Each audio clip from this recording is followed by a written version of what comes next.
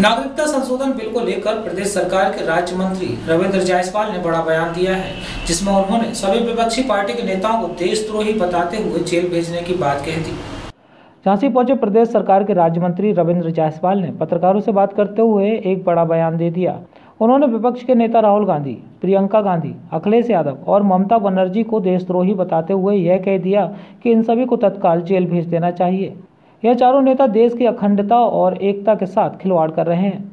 उन्होंने कहा कि नागरिकता संशोधन कानून लागू होने से राहुल और प्रियंका गांधी को डर सता रहा है कि कहीं मां सोनिया गांधी की इस कानून के तहत नागरिकता न छिन जाए। इसके अलावा उन्होंने जेएनयू में हुई हिंसा पर आम आदमी पार्टी और कांग्रेस को जिम्मेदार ठहराया। कि आपके टेलीविजन पर था कि वो बच्चे जो वहाँ फार्म भरने गए थे, एक वर्ग है, एक गोल है जो कहता है कि हम सीए के खिलाफ हैं और परीक्षा का बहिष्कार करते हैं। वह बच्चे कहते हैं ठीक है, आपको बहिष्कार करना हो बहिष्कार करो, मैं परीक्षा देने के लिए आया हूँ। उन बच्चों को फार्म भरने नहीं दिया गया था। उनको मारने वाले कौन लोग थे? और अखिलेश यादव सब लोग जा रहे हैं। हमने कहा कि इनकी मैं फिर कह रहा हूँ कि शायद प्रियंका को, राहुल को और अखिलेश अपने माँ की 1983 में मिली नागरिकता का भय लगता है कि कहीं ऐसा ना हो कि मेरी माँ का भी नागरिकता चली जाए, हम चले जाए बाहर। वह भयभीत में बचपना कर रहा है। अखिलेश यादव के लिए क्या कहेंगे? अखिलेश यादव को भी निराशा में है। जो साथ इतनी बड़ी पार्टी थी, जो पार्टी आज यूरोप चली आई है, तो कुछ तो चाहिए उसको तैरने के लिए।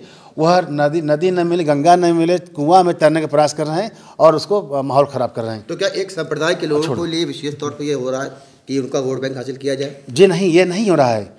यह बताइए हमको कि आज तक कोई क्यों नहीं बोला कि पाकिस्तान से और वहाँ पर अफगानिस्तान से, बांग्लादेश से निकाल रहे लोग 23% वाले 3 चले गए हैं, 20% लोग कहाँ चले गए? और 20 जाने के बाद पूरे भारतीय जनता पार्टी के अलावा बाकी दल बोल क्यों नहीं रहा है? क्योंकि बाकी दलों को वहाँ से निकाले हुए जो मुसलमान भाई हैं, ममता दीदी के वोटर बन चुके हैं। ममता दीदी डर है कि चले जाएंगे हमारा वोट खत्म हो जाएगा, मेरा कम हो जाएगा परसेंटेज। ममता दीदी वहाँ काम कर रही है और ये राष्ट्रद्रोही की कड़ी मात्रा है।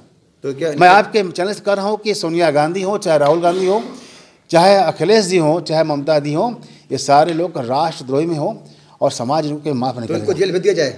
बिल्कुल जाना चाहिए, बिल्कुल जाना चाहिए, बिल्कुल इनको जेल जाना चाहिए। झांसी से मनीष अली की रिपोर्ट।